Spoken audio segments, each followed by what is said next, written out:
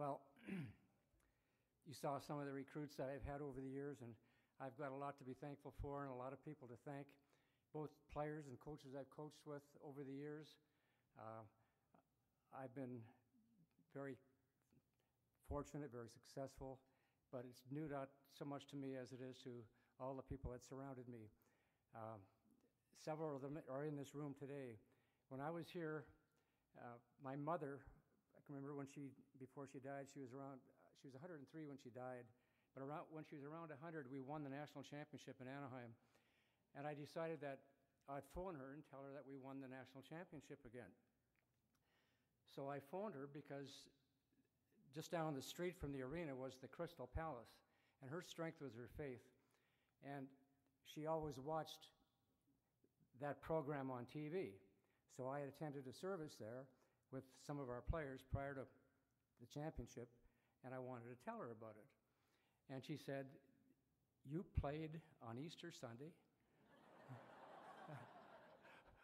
Who planned this?" And that was it. It started from there. I just had to hold it up. I could never stand straight enough. I could never do the right thing, but, you know. So I had sort of a dichotomous background with my family. My father was in the First and Second World War, and a boxer, British Army boxing champion, and I ended up playing all these sports, hockey, soccer, lacrosse, judo, and so on, and my mother just abhorred violence. She would not watch us play, never saw me play any games. She just could not stand the violence of those sports. And just before she died, she said, "When are you going to get a real job? You're not still coaching hockey, are you?" But I'm blessed to have picked the job that I picked, because I really believe that I was so fortunate to pick an occupation that I truly love in a sport that I have a great passion for. I remember at our table over here with all my family and friends and so on, whose love and support I truly cherish. I have John Gray, and John was a captain at North Dakota at one time and coached or taught school here, and he was integral as far as the introduction of hockey at the high school level here. And John and I played on the same line at Orioles and Bantam and Midget, and we had a line mate, Fred Miller. And one day Fred said while we were dressing, "I'm going to be a pilot for Air Canada." And I was like, how does this guy know what he's going to do? And I was just amazed. I was flabbergasted by what he said. When I graduated from the University of Minnesota, Duluth, I remember what the speaker said, "And now your education begins." Well, I was feeling pretty good with that mortarboard on my head and everything, and this guy's telling me, "And now your education begins?" What have I been doing for 4 years? But really, my education in my formative years prepared me as well as anything else in my education. And the opportunity, I lived in the West End. We didn't have much, but you know, when you don't have much, you just make the best of what you have, and we were happy, and we didn't know we didn't have much. And we played sports in season. It didn't cost us a cent, and it was a good thing too, because we would never been able to afford it. We never had a family car or anything like that. But my family was a working family. They were gone from the house at 5 in the morning. They were in bed by 9 o'clock at night.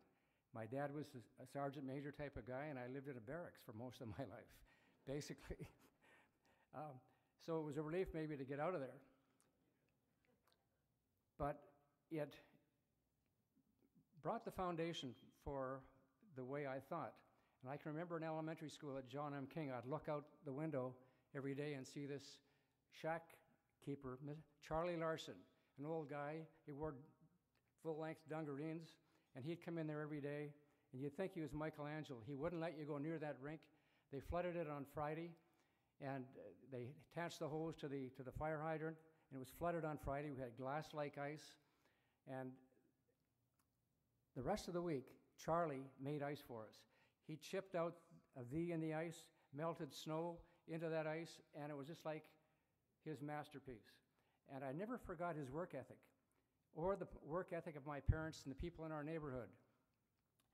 And then when I came back to teach in Winnipeg at Churchill High School, I had the good fortune to run into a guy who became one of my very best friends, George Phillips, who's an inductee, or he was inducted a couple of years ago, and very deservingly. He's done more for sport in Manitoba and across Canada than most people. He's the guy that started the International Peace Gardens, and went from a track camp to an all-sports camp. And I had the opportunity to work with him. I had to, because my salary was $2,900 at Churchill the first year I was there, and it rose to about $300 more than that 3 years later. And I was a caretaker at an apartment block, so I knew I had to get out of here. And I wanted to coach hockey. I learned that I didn't want to set up experiments for the rest of my life and grade papers over Christmas and Easter. So of all the sports I was able to coach and play here and gain a background as a player, when I think of guys like Charlie Caithness, who was the general manager of Scottish, I always wanted to play for Scottish. And they were like my Barcelona. And then in lacrosse and hockey, we always had role models. We didn't have clinics like they have today in respective sports. We mimicked, and we learned from the guy a little older than us, and we learned how to play that way. And we played hockey every day outside, which I still think you have to do, because you have to make that sacrifice. Even though they got this abundance of rinks, they had the amphitheater and the Olympic rink when I was here. And I had my nose against that plexiglass for every major sport in this city whenever it happened, from the Winnipeg or from the Mandak League in baseball to all the junior teams and so on. And I had some great coaches along the way. And I learned as much from the players that I coached as they learned from me, in spite of what all those things said up there. And one of my first recruits here, it was going to be Brian Engblom, but Brian decided that he couldn't afford to go to Dartmouth, where I was coaching, and it's David Hill. And the other guy was Vince Orchard, and both of them are lawyers. And I coach hockey, but I'm an educator, and the great thing is to see these guys come in as young guys and become successful not only in their sport, have objectives, win national championships and so on, or play to the best of their ability, and then go on and do well in their personal and private lives and in their business lives, like David as a lawyer here. David was one of the best golfers in Winnipeg, and my brother-in-law says that his putting has gone a little bit downhill, but I believe his son just graduated as a forensic psychiatrist, so he's got somebody to handle that. The other guy I want to talk about here briefly is Don Baisley. And Don Baisley is one of the real reasons I'm here tonight, along with, Don was a student at Churchill High School, and he was influenced by George Phillips. He thought he was going to be the athlete of the year as a half-miler, and George put him in his place because of a few things that happened. And Don and I were developing a lacrosse league in Winnipeg. We were selecting teams in the Cambridge Hotel, and Don looked at my list and he said, you know, my team is much stronger than yours. I think you should take some of my players.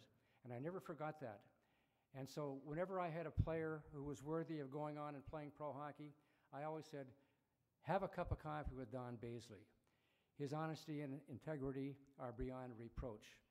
So that's the kind of guy that we have around this place, and I admire him greatly, and he personifies courage and strength right now in his life, and I wish him the best of luck. Thank you very much. I appreciate this so much, and I congratulate all the athletes.